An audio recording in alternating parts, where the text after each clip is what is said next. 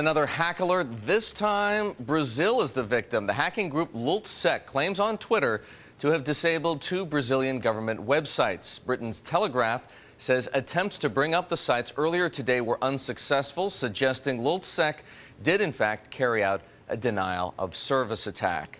And for months, the hackers have had the upper hand. Computer vigilantes have broken into computer networks with wild abandon, Lockheed Martin, Sega, Citigroup, and, as I just told you, Brazil. Now the dragnet is closing in. Spain arrested 3 members of the hacking group that calls itself Anonymous.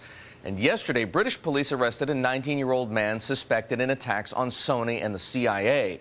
Here to tell us whether companies can finally breathe easier is Chris Wysopal. Chris is Chief Technology Officer at Veracode, a company that tests software for security flaws. Chris, you've been named one of the 100 most influential people in information technology. I can't wait to hear what you have to say.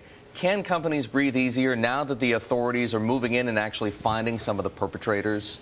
I don't think they can completely breathe easier because the vulnerabilities are still there. The fact that these groups were able to spring up and just organize and get into government sites, defense contractor sites, shows that the security just isn't there, and there will be others to follow in these people's footsteps. You deal with chief information officers, chief technology officers at some of these companies. Why is it that their networks are so vulnerable? Surely they must have seen part of this threat coming.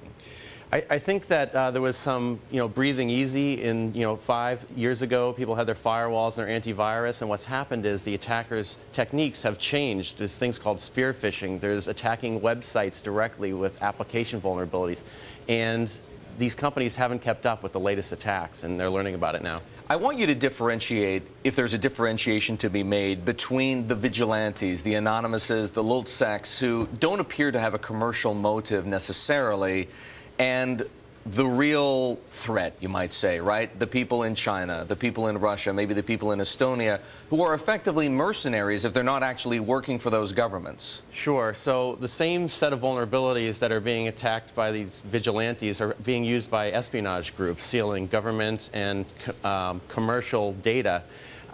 And so that's the real serious threat. These guys are just having a lot of fun and poking fun and shaming companies.